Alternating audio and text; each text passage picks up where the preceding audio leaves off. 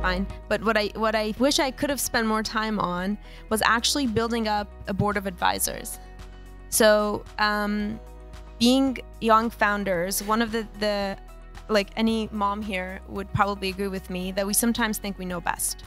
And at the time we were like disrupting. It was something that didn't exist with telehealth. And we're like, no, we're not gonna listen to anybody. We're just gonna do our own thing. And of course, a year in, we were talking to advisors. And I think that's one of the things I wish I'd spend more time on right at the beginning, is to build a good board of advisors.